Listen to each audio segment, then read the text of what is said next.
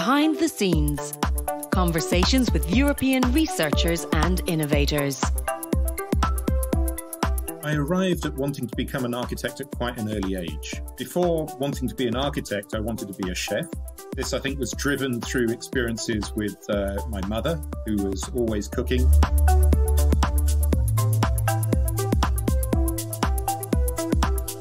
In this podcast, we'll hear the inspiring stories and journeys of Europe's most brilliant scientists and innovators whose discoveries are having an impact on our daily lives.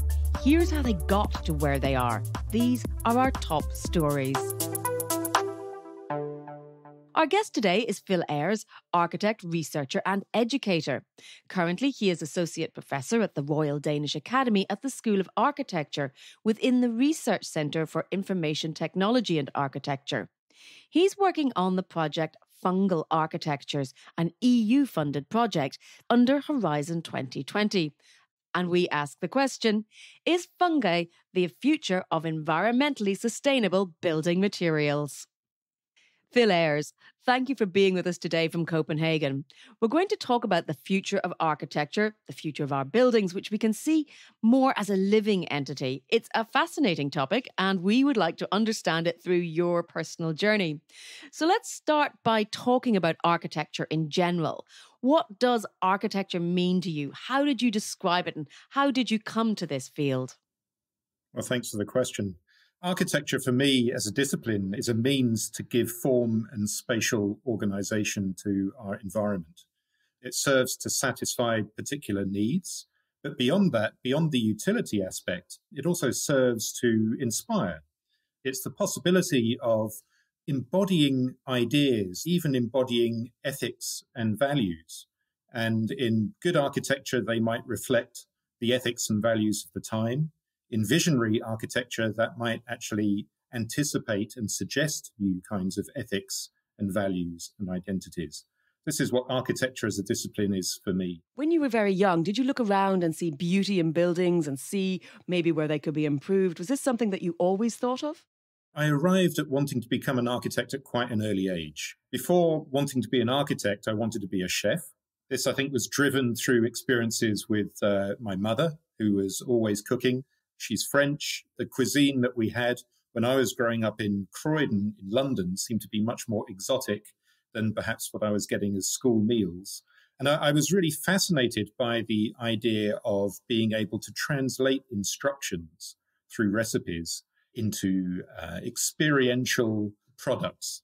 And then through associations with some friends of ours that were in the building trade, we often found ourselves on building sites, and I could see a similar thing operating here. There were plans out on the walls, and you could see things being constructed around you. And this was really interesting to me, this idea of translating instructions into made objects. So very, very quickly, I think by about the age of 10, I decided that I wanted to become an architect. Fantastic. So you're both an architect and currently a teacher, but do you consider yourself a researcher or a scientist in the strictest sense? Well, I suppose when I started my architectural education, I had an eye towards moving into conventional practice. But through my education, which was more creative-based rather than scientific-based, I was fortunate enough when I'd finished my postgraduate that my tutor at the time, Professor Stephen Gage, actually had a research project underway. And he invited me to act as a researcher on that and also to teach in the master's program that I had graduated from. And this seemed to be a really great opportunity. It got me close to making rather than representing. It allowed me to continue working with the kinds of broad and deep questions that we'd been investigating in our education. And this is how I kind of landed into a world of teaching and research.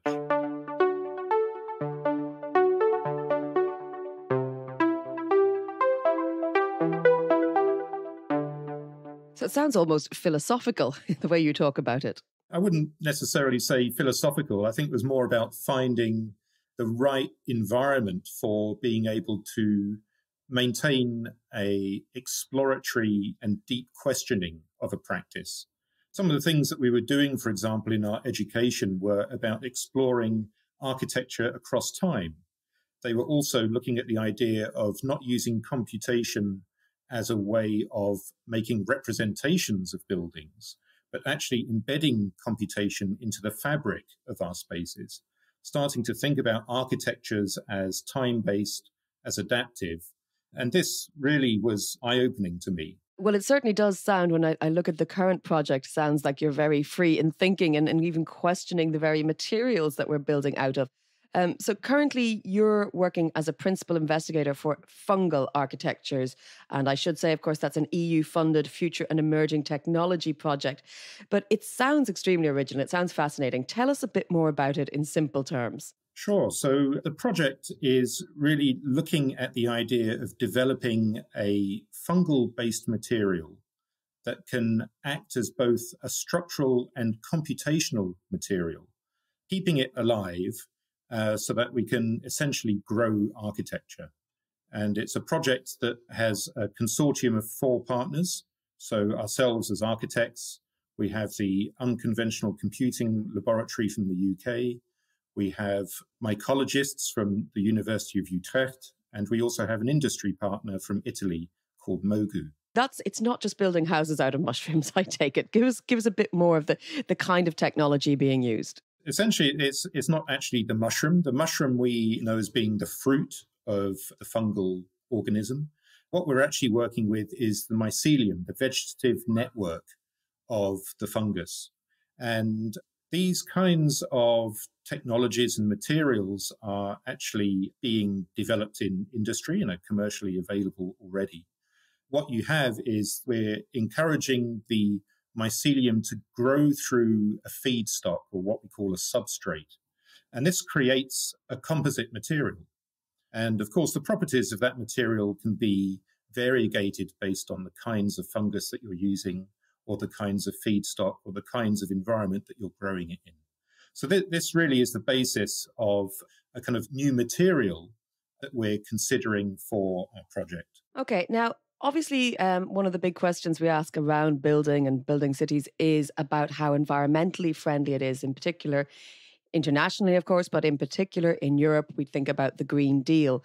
So can you tell us about that, and what is the impact of your work in that area? Sure. I'll take to answering that in terms of some of the issues I think that we have in terms of the construction industry. Currently, we have a projected demand for building stock. Bill Gates talks about this in his open letter in 2019. Essentially, to cope with the demand from population growth, we need to double our building stock. And that equates to essentially building a New York City every month for the next 40 years. So this is an incredibly huge demand. On top of that, we have issues of resource scarcity. So we're running out of basic resources that currently feed conventional construction methods. We're running out of resources such as sand. On top of that, the methods and materials that we're using are contributing to negative environmental impact. So although cement itself is not necessarily a particularly high impact material, just the sheer quantities in which we're using it makes it a primary contributor to CO2. So this really sets some of the challenges that we have in our built environment and really sets the scene for the necessity for finding viable alternatives, material alternatives, for being able to construct the built environment. Not necessarily, I'm not trying to set out a kind of modernist argument that these new materials will do away with concrete. The point here is more about being able to relieve the burden and thinking more intelligently and having a broader palette of possibilities for being able to address the scale of demand that we have.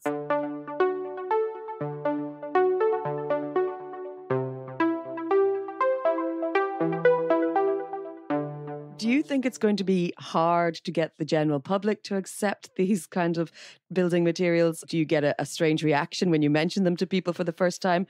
I mean, maybe you could tell us what they look like in practice. There is a real issue about trying to get social acceptance for these kinds of materials. And I think to immediately propose to people that they will live in a fungal house in its entirety might be a bit shocking.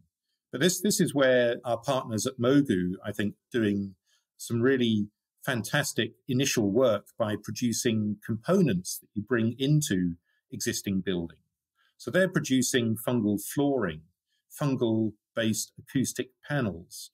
And I think this starts to pave the way for more radical approaches. And on top of that, I think society is really living in a fungal zeitgeist at the moment. There seems to be fungus everywhere in terms of products, but also in terms of scientific imagination. We see fungal mycelium even appearing in the episodes of Star Trek, I've been told. It does, absolutely. I was going to mention that myself because that's the first place I'd heard of mycelium is the latest Star Trek. So, I mean, how important is public acceptance in terms of realizing the potential benefits? Well, I think it's absolutely vital to have public acceptance. But I think, the way in which we build that is also perhaps to show and demonstrate some of the amazing possibilities and advances that these kinds of materials and subsequently architectures might actually offer. The idea that you might be able to make your own intelligent living architecture simply by growing it yourself could start to open up completely new opportunities that make things more socially acceptable. And how important has been getting the support of EU funding been? Well, I mean, the FET funding is absolutely critical to being able to pursue these kinds of ideas. I mean, it's really fantastic that there are these funding instruments available for doing this kind of high-risk, potentially disruptive work that really offers an opportunity to move from science fiction into science fact.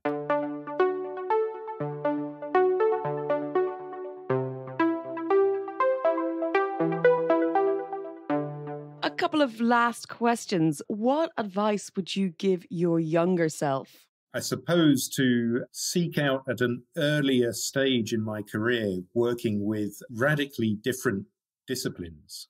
This is the second project I've been involved in with FET, and it's been wonderful to actually have deep conversations with incredibly diverse disciplines, such as zoology, robotics, computer science, disciplines that sit outside of the kind of normal ones that we would collaborate with within the built environment. And I think this is really incredibly important because trying to collaborate with these disciplines is essential in trying to deal with some of the pressing issues that we have in the 21st century. The challenges that we have simply cannot be dealt with. I mean, particularly, I would say in the built environment, these are not issues that we can deal with exclusively from disciplines that are conventionally located within the built environment. And what's really interesting is seeing that these disciplines are really seeing the built environment as a space of innovation. Well, we're trying to have a thread through disciplines as well in these podcasts by asking subsequent guests to ask questions of each other. So we asked Alexandra Walczak, our first guest, who is a physicist working on the immune system in the context of COVID, to put a question to you. So her first question was very practical. It was, won't it smell bad? This is interesting. We've been doing a lot of work with these fermentations and growing these mycelium composites.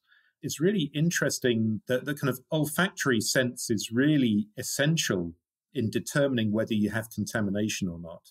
And when you have contamination, you get a completely different smell profile. And when you don't, things actually smell really quite nice. It's a bit like walking in a slightly damp forest in the autumn. And her second, well, her more serious, real question, I suppose she's thinking with her scientist head on, she asked, how do you control the different types of fungi and the different types of bacterial communities? Because they're living and they have a life of their own and they can form communities that you don't expect. So she's curious as to how you control that. Well, in the lab, when we're actually making these materials, we're doing so in a sterile environment. We're also sterilizing the feedstocks or these substrates. And then in sterile conditions, we introduce our pure mycelium. That will then colonize the substrate. When we want to grow it in molds to make components, We will take it out. We will try and operate as sterile as possible. But of course, you're always open to the possibility of some contamination. But the key thing here is to make sure that essentially the fungus that you want to have colonizing your substrate is the dominant one. And by having dominance, it tends to ward off other invaders. Okay, the same then for you. Our next guest in this series will be Dimos Dimaroganis, and he works on robotics and automated control systems. What would be your question for him?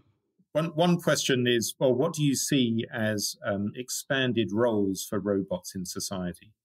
Okay, that's a big one.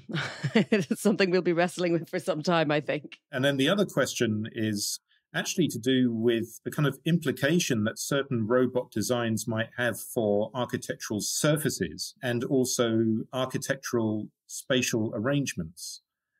It would seem that these robots moving around need to have certain kinds of environment. I'm wondering what the architectural implications are. Well, absolutely. Thank you very much for joining us today. And of course, more information on your project can also be found online. Check the details of this episode for all the links and more information. Thank you for joining us today. These behind-the-scenes conversations with Europe's most brilliant scientists and innovators give you an insight into how the EU's investments in research and innovation impact our daily lives.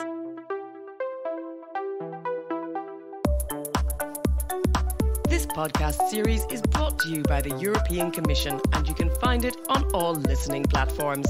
If you enjoyed this conversation, rate this podcast on all listening platforms and share it with your friends on social media.